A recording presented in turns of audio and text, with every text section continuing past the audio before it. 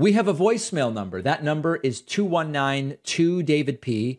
Here's a voicemail about the horrifying Salman Rushdie stabbing, which we talked about on yesterday's bonus show. This voicemail is from the Eggman, who we have not heard from for at least a few weeks, if not a month or two. Hey, Dave, I make a prediction that we will never see Salman Rushdie in public ever again. Either he is passed away or they're going to say he's dead or he's going to fake his own death.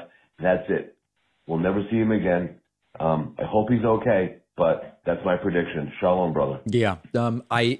So since the Eggman left that voicemail, the reports are that Salman Rushdie's condition has improved, which is great. He is now, I believe, if I understand the last medical report, expected to survive. He's 75 years old. And despite the fatwa officially being, formally being rescinded, we all knew he was still at risk, does a public appearance, and he gets stabbed.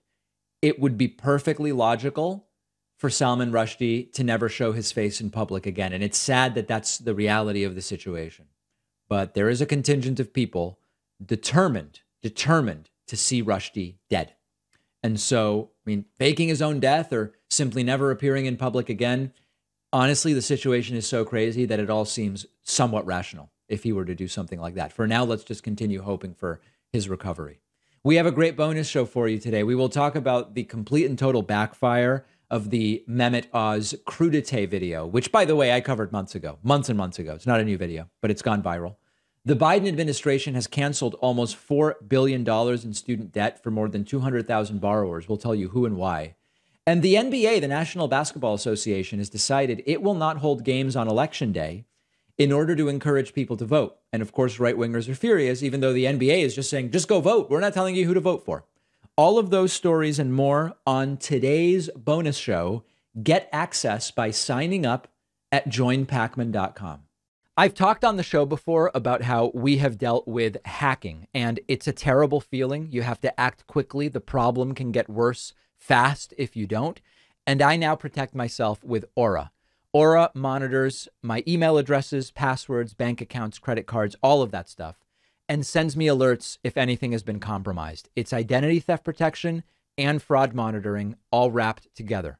Aura continuously monitors the dark web looking for your private info. You get an alert as soon as something is discovered. Aura also does things like alert you if there are suspicious credit inquiries, if someone opens or tries to open an account in your name.